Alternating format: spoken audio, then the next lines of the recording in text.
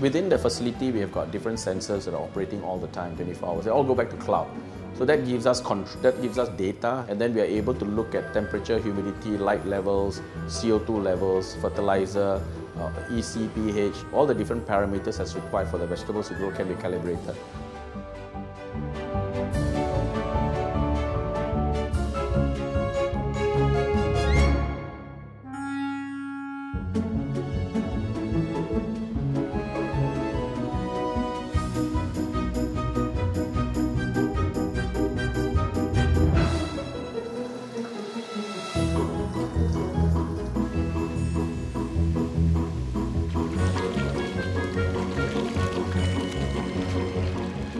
As a farmer or as an operator, you have a lot of information sometimes through checking and analyzing of the water quality and animal health. We are trying to create a program, a software that will help to take all this information from different sources and put it together and give you a better picture of your culture condition.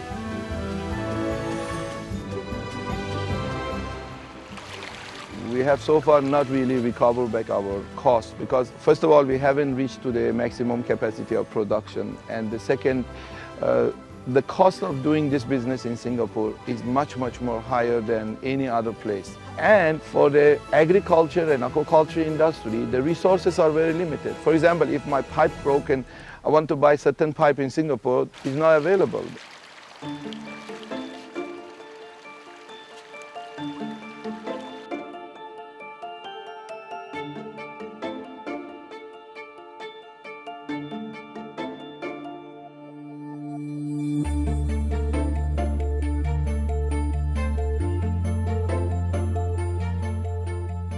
I'm already seeing some startups in Singapore in the agri-food tech space.